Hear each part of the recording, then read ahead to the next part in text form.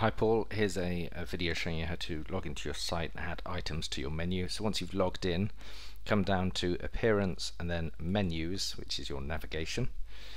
It's currently set to top menu, so I don't think we want to change that. I think you want to change your left menu. So you select that, and then under here you obviously want to add the pages that you've just added.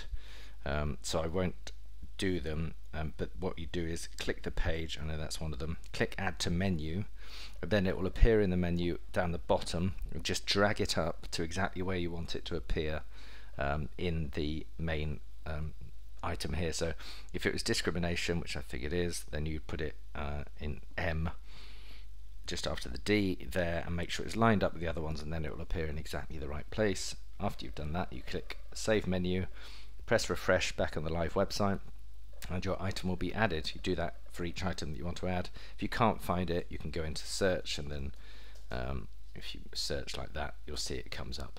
So that's the way to end it. So appearance, menus, left menu, and then click add it, and then drag and drop it into the right place and save the menu. Hope that helps.